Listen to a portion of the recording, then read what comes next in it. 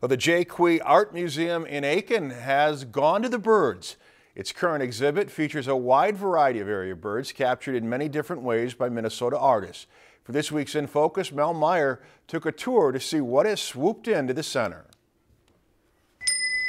If you folks want to come up and see the show, please do. The exhibit isn't just for the birds, but the many people who also call Aitkin home. Many people will recognize our little downy woodpeckers. Angie Barnhart says the thought was to pay tribute to Aitkin County, which has become a birding hotspot in central Minnesota. So that was kind of an incentive for us to have a show that was specifically for the birds. This is the first time the center has devoted the exhibit to this subject, but its namesake, Francis Lee Jacques, was a renowned wildlife artist. Every picture in this exhibit has a bird in it somewhere. Though some locals might recognize other names in the exhibit as well. Sheriff Turner is a really good sheriff, but he's also a great bird photographer, and that's kind of his passion. He was able to capture a grouse, loon family, and chickadee in some spectacular shots. Mama or daddy loon there with two babies and a cute little chickadee. And while he has since moved out of the city,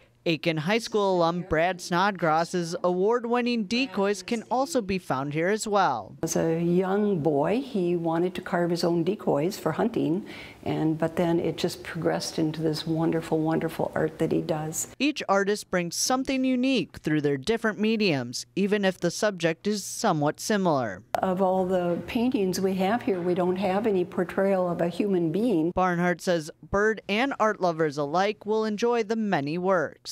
Bruce O'Brien dropped by to check out the exhibit with his wife. He enjoys wood carving and was impressed by the pieces. A lot of the artists are very good. Colors are vibrant. All the paintings, you know, and they're displayed well. And it's just a nice little place to be. The bird exhibit is free and open to the public from now until April 1st. In Aitkin with this week's In Focus, I'm Mel Meyer, Lakeland News.